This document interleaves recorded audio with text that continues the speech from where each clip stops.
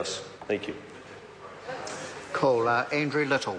Thank you, Mr Speaker. It's a pleasure to stand and take a call on the Sentencing Aggravating Factors Amendment Bill, and like my colleagues, simply make the point that it is, of course, it's great to have an opportunity to support those who take on the very hazardous, very difficult roles in our community of providing security and safety to the people in our community, something that Minister Finlayson finds enormously humorous, obviously.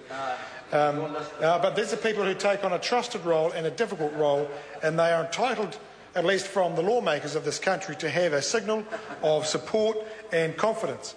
The problem is that until Charles Chauvel's SOP, this legislation did not have that. This legislation, as my colleague Phil Goff has talked about, didn't add anything to the fabric of our criminal law. We have laws already that deal specifically with crimes against certainly police officers and also prison officers.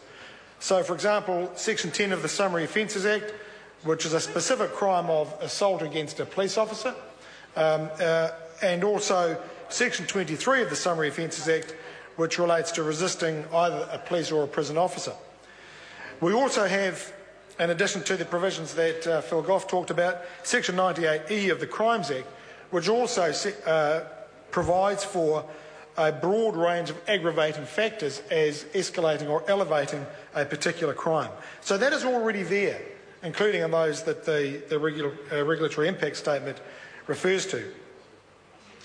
And it is entirely appropriate. The courts should take cognizance of a victim who is a serving officer who is dealing with those who would commit crime, who would undermine the fabric of our society and our communities, and who should be dealt with and treated accordingly.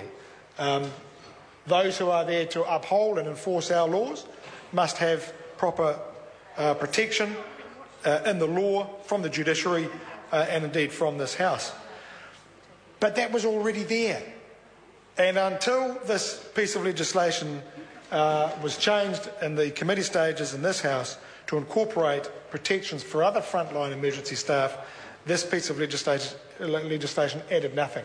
And it is important that when we utilise the important institution that is this House and its time, and the time of the people in it, that we actually do something that is meaningful, rather than the gesture politics that we've become so used to over the last few years. So it is good that that amendment was put up, and it is good that the Minister accepted it in good grace, saw the wisdom of it, and adopted the change, incorporated it into the legislation. Because those who are dealing with people in the community who, whether they are drunk at the time, whether they are unwell at the time, or for whatever other reason, who become violent and difficult, commit crimes, crimes against the person, and whatever other crimes against those who are there to assist those in need in the community, there must be a signal that those sorts of actions will not be tolerated by the community. There must be a community sanction. And this piece of legislation now does that. Those who are charged with those important responsibilities of preserving community safety and providing help and assistance, the first response, must be afforded that protection. Those who are working in our prisons, and let's face it, it's assaults, serious assaults in prisons that have been escalating rapidly over the last few years. I know that Jamie Lee Ross and indeed Mark Mitchell talked about the rise in assaults on police officers, but in fact the figures that relate to assaults on prison officers over the same period have been much more dramatic. 100% increase in assaults on prison officers over that same 5-year period. 120% increase in serious assaults on prison officers over that time. And so while it is good that this legislation acknowledges that and will acknowledge in sentencing now that the fact that the victim is a prison officer is to be taken into account, let's not forget and let's not get complacent about the real demand and the real need for prison officers, and that is for good, proper protective equipment. And enough prison officers, I might add too. And it has been the claim of prison officers for some time to be properly equipped, proper protective equipment, and other gear that can assist them to restrain and manage the extraordinarily violent criminals who are entering the system, entering the prison system, and are increasingly becoming a problem.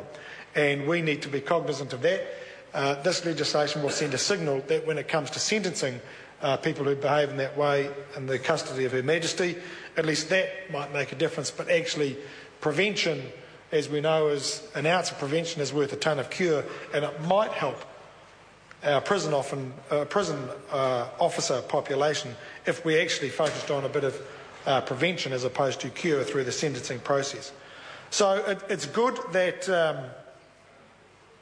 that the legislation, as it now appears before the House, has taken that into account, has also offered greater protection for those who are sent out to preserve life, to pick people up, scrape them up off the roads, to protect them through the signals, through sentencing, from being assaulted and obstructed and harassed as they sometimes are, and that there is proper recognition given to the important role that they play and the protection that they're entitled to have when they're going about their difficult jobs. And it was only today, I think today's tabloid New Zealand Herald with the big giant H on the front of it that ran the report about the ambulance officers in Auckland. The lone ambulance officer who was assaulted and confronted and had to push her assailant out of the ambulance and drive to the nearest police station to get protection. And she, as a lone ambulance officer, simply should not be in that position. So this, as the members opposite have said, hopefully will help. I'd like to think that we bank less on hope and more on certainty, planned certainty, good evidence-based legislation. But this is not a bad piece of legislation in the state that it's in, thanks to the extensions that have now been added into it. But I simply reiterate the point, Mr. Speaker, that sentencing those important officials in our community who are victims of crime, sending a signal through the sentencing laws to afford them greater protection is one thing.